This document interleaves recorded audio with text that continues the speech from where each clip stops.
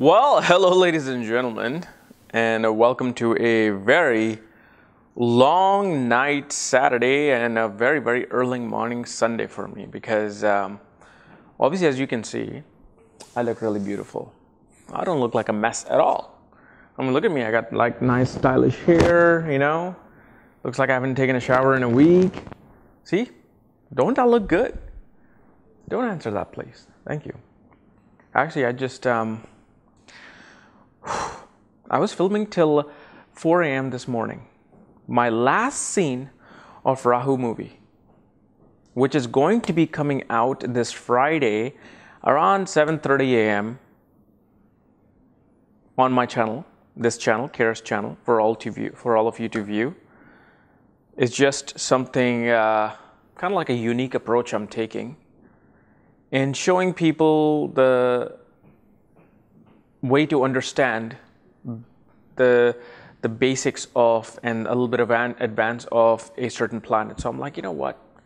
Since Rahu is, really transiting in the most dynamic sign of Leo right now, why not, show that energy? And I don't think it's me. I think it's Rahu just transiting in Leo that is making most people around the world do creative things, do artistic things. So this movie, once you watch the movie, you'll be like, yeah, I could have shot this in one day. But if you shoot that in one day, it'll come out like, how I do my celebrity videos, where I just put the camera here, put the camera there. All right, just do my acting, have fun, talk about astrology.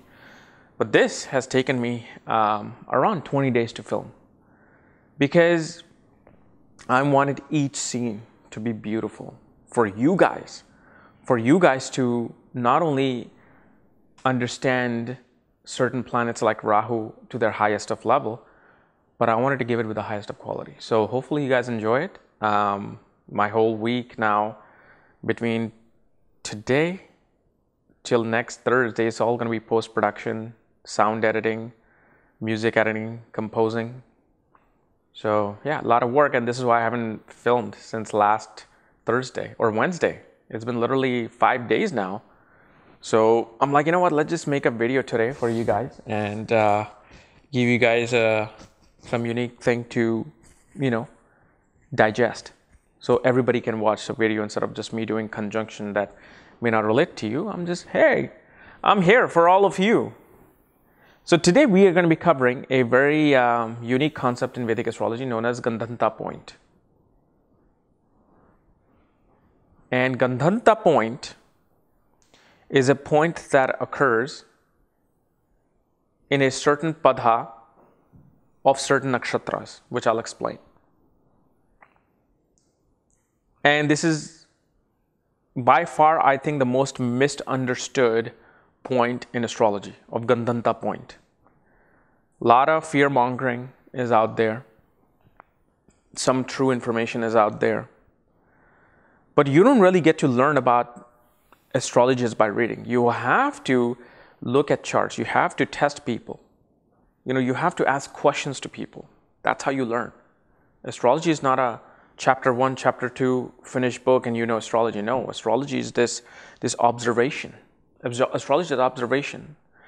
Astrology is a kind of like interaction between you and other people in the world.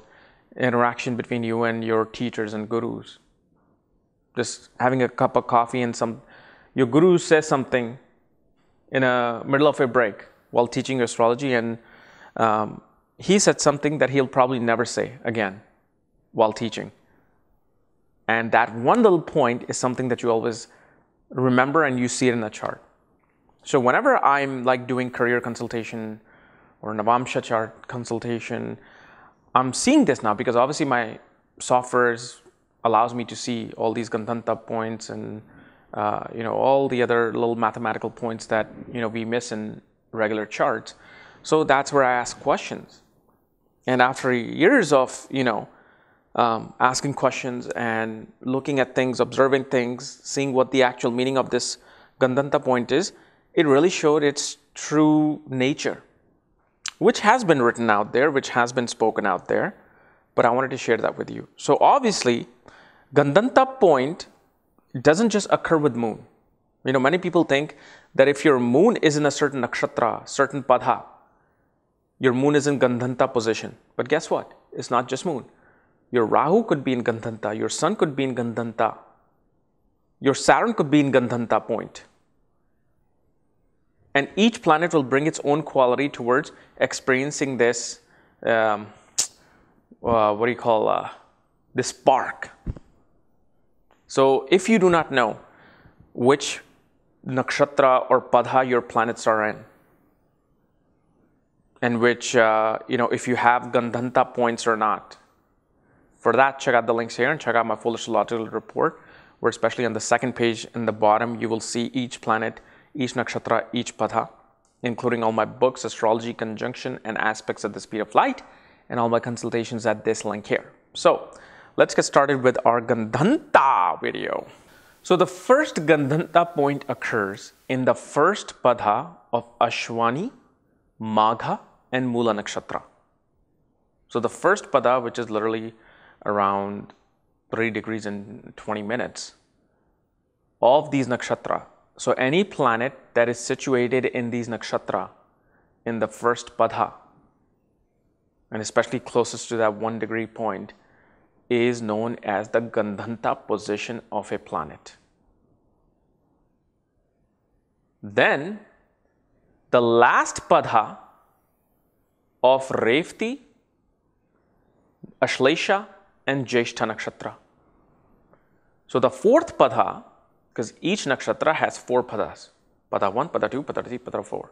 So fourth padha of Revati, Ashlesha, and Jyeshtha nakshatra creates a Gandanta point. What is Gandanta?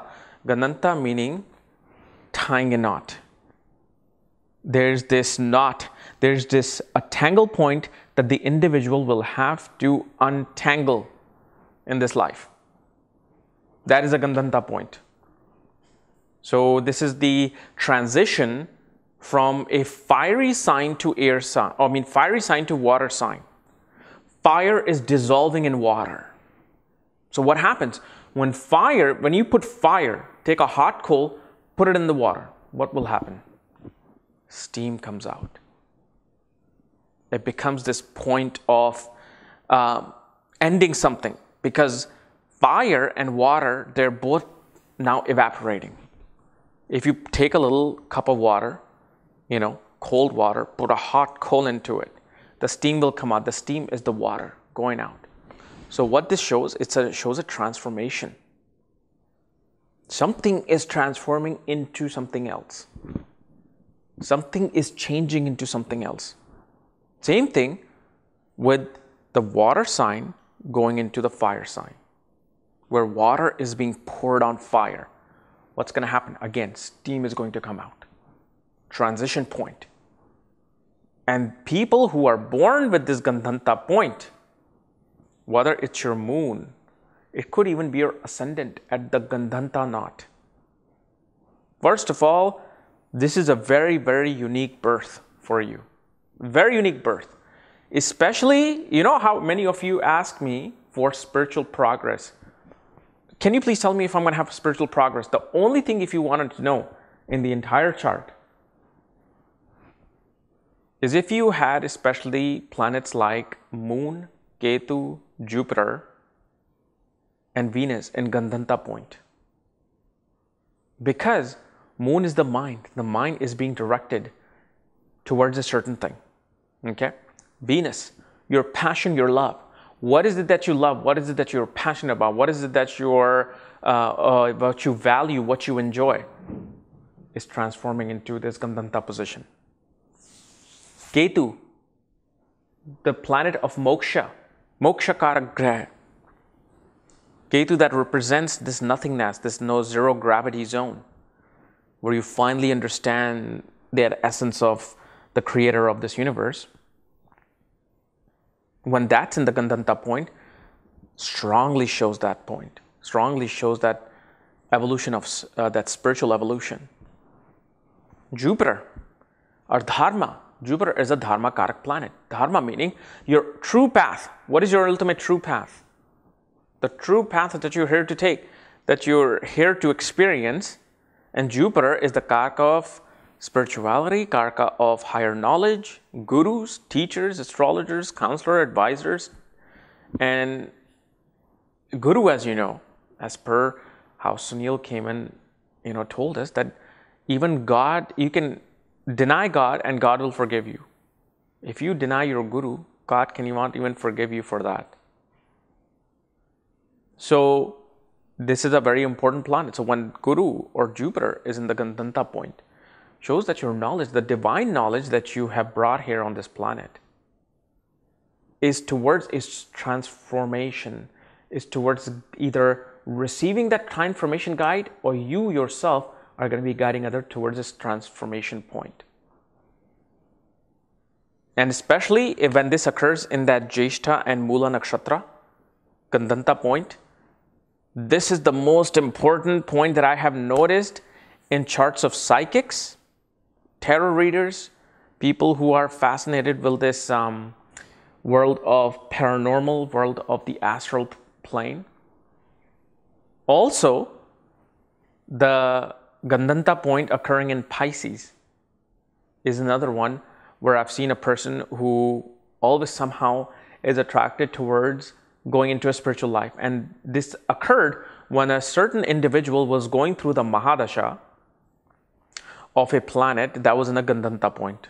Mahadasha, if you do not know, don't worry about it. I've made enough videos on it. I'm writing a book on Mahadashas, how to, study Mahadasha in the most simplest form. And whenever these planets activate, what it does, it brings you to this knot, okay? It brings you to this knot and tells you that there's an issue here that you need to untangle. And what happens is, when a person tries to untangle that knot, what it's doing, the knot can be untangled, fine. But it's actually untangling your own karma. It's like the clogged drain of your plumbing system of your karma. You're untying that drain. You're taking that gunk, all the hair and the gunk out so the water can flow. So your karma can really flow towards the energy that it wants to. So, but what happens is that depending upon which planet is receiving what dignity, okay? Because there are certain planets do very well in Scorpio, certain planets they may not do well in Scorpio, like in the Mula Nakshatra. Even Moon in the sign of Scorpio, or like in the Jyeshtha point, can do very well, especially if it has positive aspects on itself. But what this shows that when you're untangling it, you're going to go through this heavy transformation. And that heaviness of the transformation, people feel like, oh, it's the most negative thing. Because if you look at certain spiritual people, there are certain spiritual people from birth that just know that I am to follow a certain sattvic dharmic path, kind of like Yogananda, okay, Sri Yukteswar. Then there are people who go through such a point where they're like, whatever that I have achieved and I've gained in my life does not give me satisfaction at all. And what they do, they either throw that behind, or the karmic energy itself makes them throw that behind so they can follow this path of silence towards the spiritual progress. And when this occurs in that Ashlesha Nakshatra point, this Gandanta point, it shows that a person is here to experience everything about the material world so they can see how it's making them tie into this knot. See, in this nakshatra, a person can experience all the material things. And the more you experience that material joy, having that nice house, that nice car, all the wealth in the world, all the nice foods, you will feel more tangled within yourself. And you'll be like, why is it that whatever I have achieved, that I'm trying to achieve, I'm not enjoying? So you see how that plays out.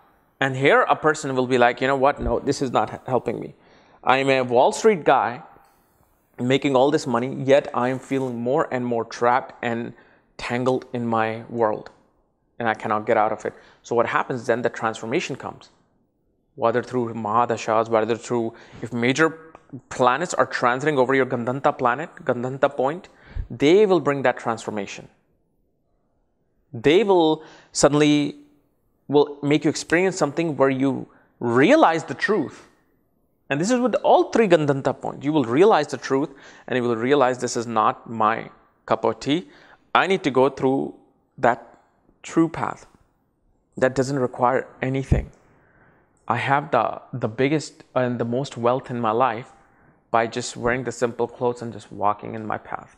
And the more I learn about that spiritual progress, the more I learn about this sacred, sonnets and poems, the more richer I feel. So this is why you see, I was fascinated by this one documentary on the life of a Hare Krishna devotee.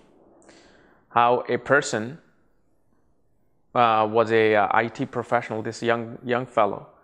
I mean, if I was to do his horoscope or just look at him, I'm like, hey, so you must be going towards your material goal. You're probably trying to look for a promotion. You're probably trying to look for, all these big things. But no, this young man left his IT world. He said, I just want to be under Hare Krishna. I'm all about Hare Krishna. I just want to be in a room studying books on Krishna. And I want to learn everything that he knows. Everything that Krishna knows, I want to know. That is what Gandanta point does. Because it brings certain transformation within you. And whether you go through that negative transformation, positive transformation, but it's a transformation that really is trying to show you who you truly are. And these are the people with the Gandanta point who revolutionize the world in terms of spiritual growth. Like, I wish I had it. Like, I would truly be interested in leaving everything behind and wanting to pursue a more spiritual path and a path of that true wisdom. Who knows, I may have other combination, other things happening that may take me to that one day. But the Gandanta point is a point where a planet becomes extremely powerful to bring a change, not only into themselves, but into the world. So especially, and one thing that I noticed, and all of you who in the past 4 years have emailed me, and said, you know what, Kapiel, I want to do something big. I want to make some sort of a change. And I would literally say 6 out of 10 people had a certain planet in a Gandanta point. And either a major planet was transiting over it, like Jupiter, Saturn, or they were going through the Mahadasha of a planet that was in a Gandanta point. And they're like, I have to make a change. I want to make a change. But they don't realize that the change that they want to make, it has to be towards this spiritual progress. Meaning, you have to show the world the true essence of human beings. The true essence of this divine creature that is here, fighting over religion, fighting over rules and money and control and power. You are here to put that brick of new evolution on. So very, very important. And especially now that we are in this process of ascension of ourselves. And that's another thing that I need to make. I actually have to make a video on why I moved 3,000 miles away from the flashy, bright California, Hollywood, movies, why I suddenly make the decision. Everybody is kind of like still confused why I suddenly, within 1 month, bought a house and just moved. There's a whole scenario and a story to it, which I'll make a separate video on it. But we're in a very, very different time where this new technology, this new age technology and science is trying to coexist with the ultimate true essence that has existed for eons, which is the spiritual progress and the spiritual energy that we all come here with. It's just that it's finally awakening. So if it was down here, technology, science, sex, drugs, power is here. What's happening now with this ascension, it's now balancing out. And then they're going to come together and they're going to mash. And remember, we're no longer in Kali Yuga. We are in the Gandanta point. This is perfect. I can't believe I just made this video and not even realize that this point that I knew this all along. We're in a Gandanta point from Kali Yuga to Dwapar Yuga. Research on it. You'll know. Kali Yuga is not 450,000 years as you have read on countless websites. Because you know what happens is one website copies from the other, copies from the other, copies from the other, copies from the other, because that's all they know. Where I finally realized this 4 years ago, no. The knowledge, you have to really ask a guru. You really have to go and research more that I never did in my high school studies or my college studies. Now I do it because I'm more older, I'm more mature. I really need to know the real thing so I can share the real thing with you. Okay? So this is what Gandanta point is. So I hope you realize this, and I hope you don't feel all this fear about, oh my God, my child has a Gandanta point. Well, of course, he's going to revolutionize something. They're here to change something in this world. You should be proud, you should be glad that they have Gandanta point. Hopefully all their planets are in Gandanta point so they can really make a transformation not only in themselves but in this world for the better. Because remember, there's now in Dwapar Yuga transition of this Gandanta point, it's always going to be up, up, up, up, up, up through what Sat Yuga. Okay? So guys, this was my little analysis on Gandanta point. If you're new to my channel, subscribe below. Again, if you want to know where your Gandanta points are, if your planets are in those degrees that I told you, for that, check out the links here. Check out my full astrological report, books, and consultations. Otherwise, we'll see you in a couple of days. And then on Friday, Interview with Rahu, the movie comes out. Yes. Get your tickets and popcorns ready. Bye-bye.